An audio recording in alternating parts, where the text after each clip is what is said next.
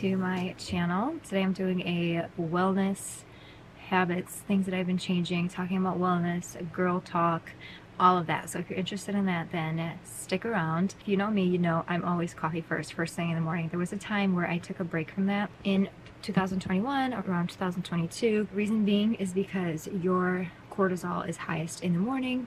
It's time for you to wake up, especially in women. And if you are sensitive to caffeine, then combining that with caffeine might not be the best idea for a lot of people. For me, I feel like half of my body's already caffeine. So I just kind of fell off of that and just went back to my coffee routine. But I do think that small little daily habits that we do, they might seem insignificant at first, but they do add up over time, especially as we get older. And I do want to change some habits. Not so much not having coffee on an empty stomach, because I do still have, like, I'm going to make myself a cup of coffee right now. But I had my collagen. I just started taking liquid collagen versus the powdered one. I had Vital Proteins. I just really struggled incorporating the powdered one into my routine. This one is so much easier. I bought it myself. It comes with a shot glass as well. You just do 1 to 2 tablespoons daily, keep it in the refrigerator, call it a day. So much easier to incorporate. And then warm water with lemon. Not for any reason really, honestly, because I feel like there are a lot of claims that are made around warm water with lemon. For me, it was just kind of like a comfort thing. And I've been awake for about, I want to say, at least half an hour for sure. So I'm not just like opening my eyes and going straight to the caffeine. Small and steady always wins the race in my opinion, making small changes versus super drastic changes. Like anything that you do, it has to be sustainable and you have to give yourself time to adapt to it. So because coffee is sorry, I don't know what's going on with my voice, but because coffee is such a big part of my morning, I'm still gonna have it in the morning. I'm not sure if I'll ever get to the point where I'll have breakfast first and then coffee. But for those of you that are sensitive to caffeine, that is something to consider. If you're somebody that has always had caffeine like me, then there are studies to show there's no difference really whether you have it on an empty stomach or not. But everybody's different. So I just say listen to your body, be intuitive, and go from there. So I'm gonna go put on my eye patches that I keep in the fridge as well because they're nice and cold and from Pureology. And we're gonna make a little cappuccino.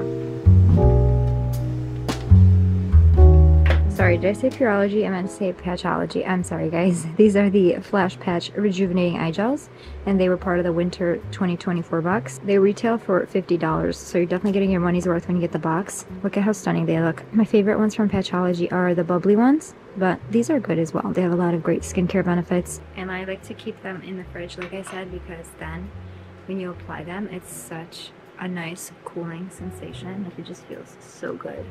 Some people don't care for patches, and I get it. I love eye patches so much because to me it's like a self-care moment. For me, it's more than just the fact that these are skincare. For me, it's an entire moment. It's not just the eye patch, it's everything. Just having them on, cooling effect. Oh, they match my nails, like yours doesn't.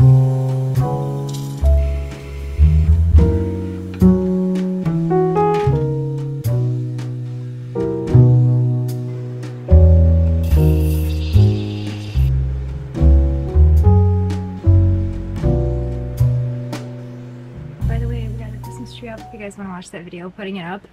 It's so festive in here and I love it. Every time I look at it behind me, I get so happy. And also these PJs are from Old Navy. Their new satin collection. I had them for like probably a good couple weeks now and I really like them. The bow ones that I wear with the little red bows, I got those at a local department store. So I can't link them for you guys or anything.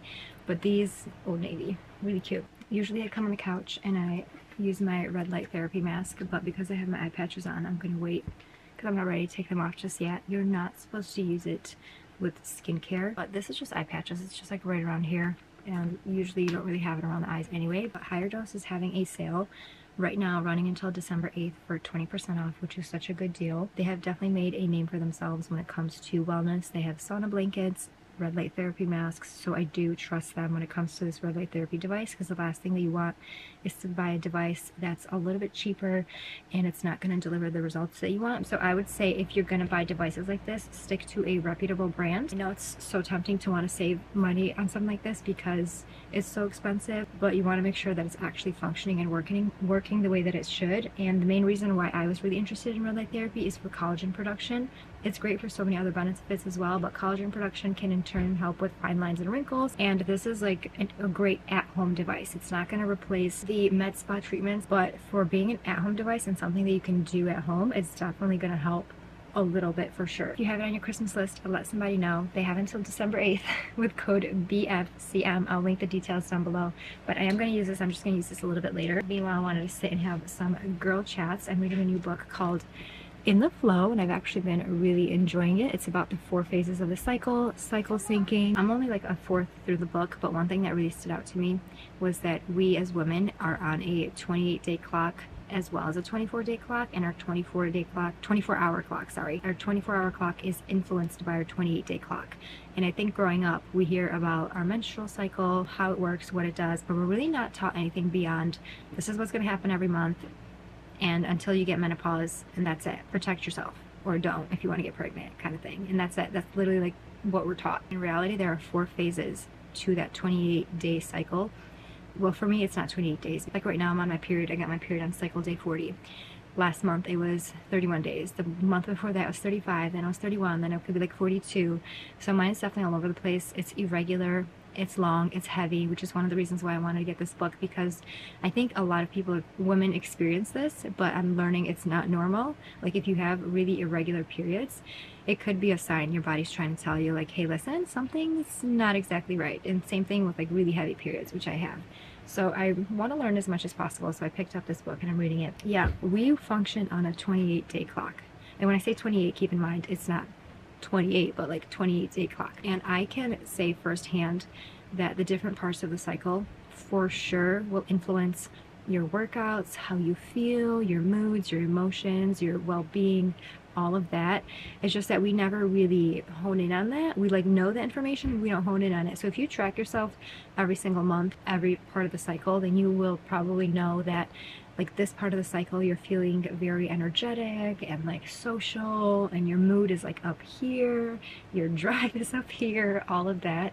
And then when your period is about to come, it like, for me especially, when my luteal phase comes, I already know that it's coming. I don't love it. It's like my brain makes a complete switch. It's very short, but it's just crazy how hormones really play a part. And there are a lot of women that have PMS type symptoms. Some even have PMDD.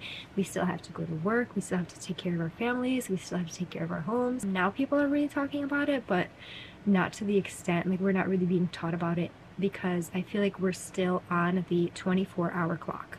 Like my husband and I have complete different biological makeups, as well as how we function day in and day out. Hormones don't affect him as much as they do me, and I think women don't love to say that because it almost makes us feel like the weaker link, but it's not. Like there's so much that goes on in the cycle. We literally are responsible for bringing life into this world, obviously with our partners, but still, like our bodies carry that, do all of that. Instead of looking at it from weaker link perspective, we should look at it from a way of how we can use it to our advantage and use it to make better decisions throughout the month and help us be our best selves. Because when you're your best self, you can perform your best and be your best for other people around you, instead of just like, oh, this is something that happens to me every single month, my period's coming, oh, here it goes again. Because that's kind of how I was, and honestly, I wasn't helping myself. I just thought that like, oh, I have really heavy periods, I have a crappy luteal phase, I have PMS type symptoms, that's just something that I have to deal with. And I'm finding out that like, no, not really actually. You can mitigate some of those symptoms. So I'm trying to read as much as I can and make small changes here and there, and you know, learn your body, see what works. Not everybody is gonna have the same path and try the same things. Yeah, that's where I am right now in my wellness journey. That's my little girls chat. If you can relate, let me know. Would love to continue the conversation down below. I'll link the book as well because I think it's a really great read. I'm really enjoying reading it, and I hope you guys enjoyed hanging out. Subscribe if you did, and I hope to see you guys in future videos. Cheers!